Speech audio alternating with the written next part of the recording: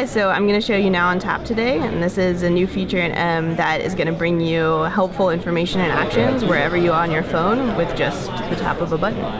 And so I'm going to start off with a pretty simple example. This is Viber. This is a chat with my friend Fred, and he's texting me about Coit Tower, and I want to find out more information about this place. So I'm just going to tap and hold on the home button. And here what I get is some information about Coit Tower. I can quickly jump to it in my TripAdvisor app and check it out and like learn more about it. And then I can just get back to my chat with Fred and like reply to him.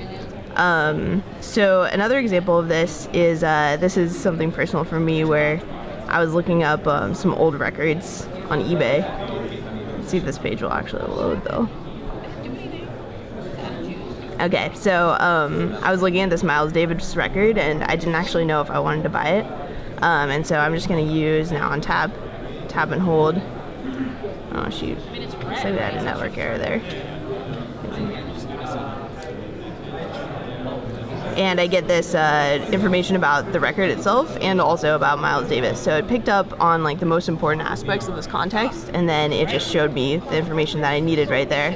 So I can actually go and like check out more information about Miles Davis, find him on Spotify or Google Play, learn about him and his songs, and then I can decide if I want to actually make a bid on this album and go right back to what I was doing.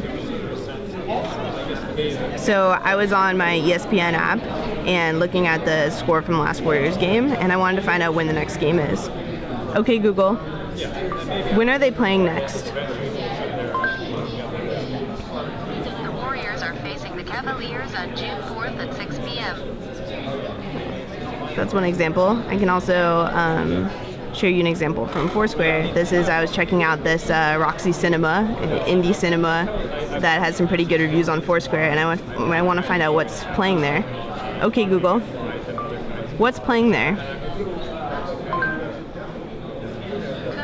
The Treasure Hunter and 12 other movies are playing at Roxy Theater.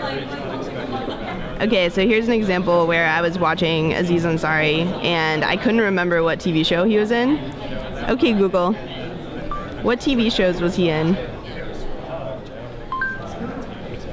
Aziz Ansari's TV shows include Parks and Recreation, Human Giant, and others. Okay, cool. I'm just going to switch right back to the video. So those are some examples of how you can use voice with Now on Tap as well.